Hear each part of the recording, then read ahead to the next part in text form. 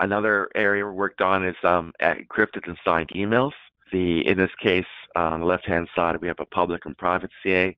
The key vault becomes important, and then we have certificate manager. The key vault's important because if the users are left to their own devices to archive their keys, one or two things happens. One is they'll put that key on a USB stick or in their hard drive. They'll put it in a USB stick. They'll put it with other files.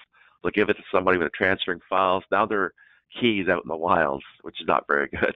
A big security risk. The other thing that can happen is that the employee forgets to archive the key.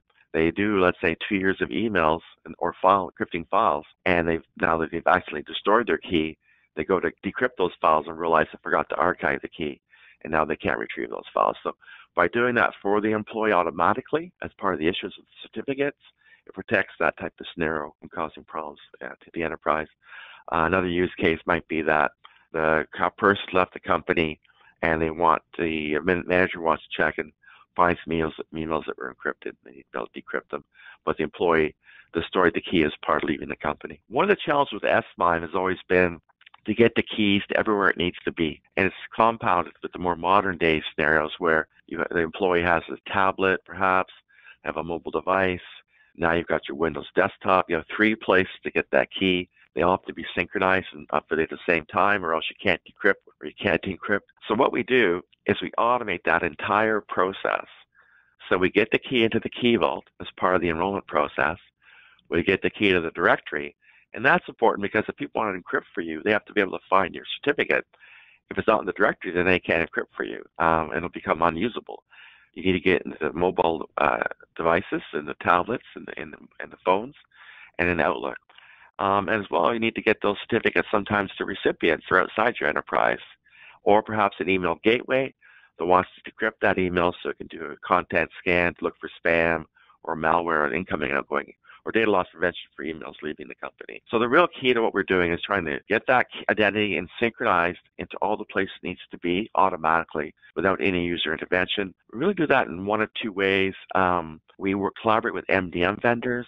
So if it's a mobile device, we use, for example, Intune would be a good example, where Certificate Manager will talk to Intune from Microsoft, and then Intune gets that certificate to the tablet, to the mobile device, and in some cases actually to Windows Desktop as well. And then it in turn uses that key with Outlook mobile or Outlook Desktop to do the actual encryption, decryption, and signing operation. In some cases, there is no MDM. So in that case, we use the native capabilities of the operating system. Each operating system, both Android and iOS, have a way for us to get certificates to those devices, the mobile devices, without any user intervention. And that's true for the initial installation, but it's also true for when it comes to time for renewal.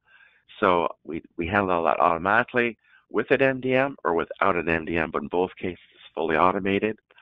In some cases, for Windows Desktop, we also have a Microsoft integration where we can get the certificates to Windows Desktop in a fully automated manner. Now, these certificates in this case, I've just talked about S-MIME as the application, but for those mobile devices, that certificate could also be used for other use cases. And 2 popular use cases would be replacing the Wi-Fi password.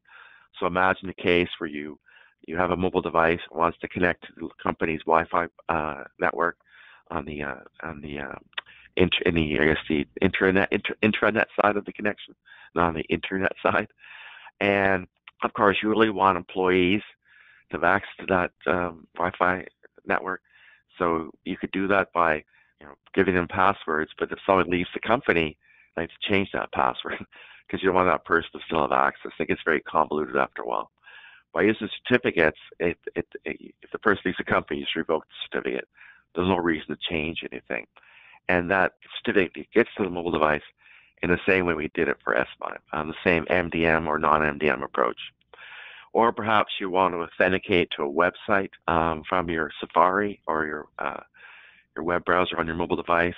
These same certificates can be used for that as well. So there's other use case than just S-MIME. Now, most of our vendors, or competitors, they all have a way of doing this, but it requires human intervention. They give you a P12 file, which is a key and a certificate in a file. And basically, it's the employee's job to get that certificate to its rightful destination. We offer that as well as an alternative, But we have found that customers, when they try to deploy that, they end up finding that it's just too much support costs. People get tripped up in the installation process, or they installed it, but then they renewed it and they forgot to install it somewhere else. And so we usually find customers come back and they ask for the zero touch if they tried to do it without zero touch to begin with.